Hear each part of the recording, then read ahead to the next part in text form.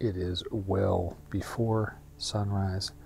There's hints of the sunrise out there, looking impressive. The sun can hold a little bit of its own beneath that for just a few moments. There could be a nice glow in the morning. I'm going to head up to the top of one of the peaks nearby. Just get a nice view of the overall, valley and the rolling sets of mountains here. The sky is shaped up quite well, and I found some very interesting rock formations behind me. The hope they catch some morning light. You can see Badwater Basin kind of down in the background there. So this bowl perch is pretty good. I've got things, behind me, to the west, sun coming up that way, lighting up things behind me, as well as the valley itself. The valley itself, that starts to get some morning light. The clouds are starting to break up a bit, so there may be more light to trickle through. And then there's a nice sweeping curve. If I can get myself out far enough, that I'd be able to frame that up and have that kind of, the sunlight like cradling the valley. Or I should say, the valley cradling the sunlight. One of the scenes, framing up, waiting for sun to rise.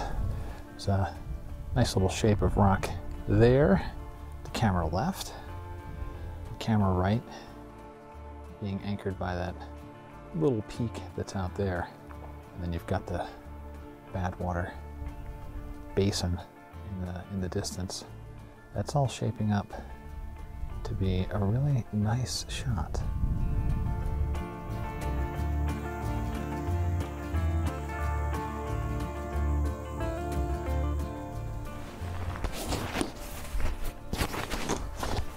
I hope the microphone's getting picked up.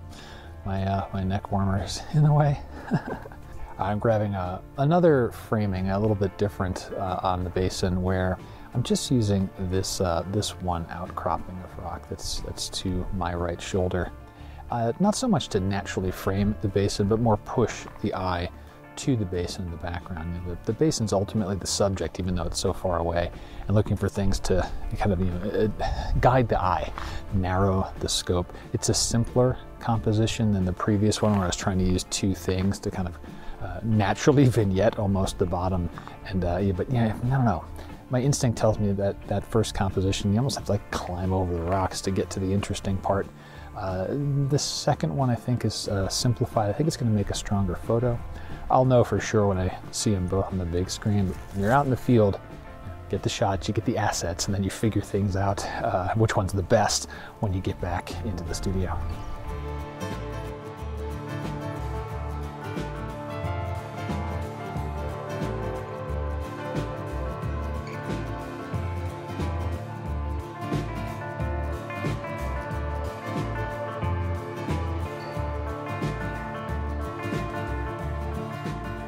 Little window out into the basin is interesting, and got actually low. This is one of the few times I've actually kicked the legs out to the sides on the tripod to get this low, to shoot through this little arch.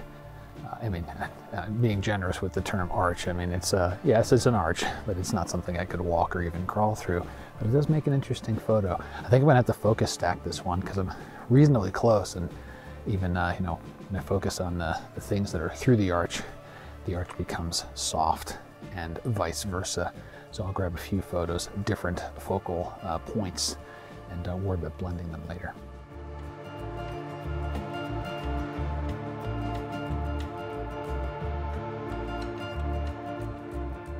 The sun is trying to push through, and it's struggling a little bit, but the soft purples and blues, they're pleasing, they're nice. I will grab a few photos of this because it's just a pleasant sky, a pleasant scene.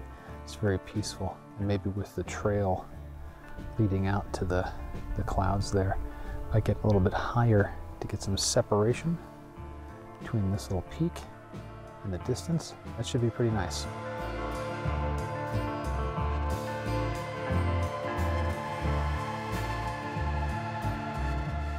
Morning light has come and gone, and there wasn't much of it. little sliver happened out of the horizon, and that bank of clouds just swallowed it up. So I'll spend a little more time here just enjoying the view for sure. But also just to the east, seeing the different layers of hills, and there's nuances of color out there. Nuances. Well, that'll be the rest of this morning. Which, how could I complain about a place like this? Death Valley is just absolutely fantastic.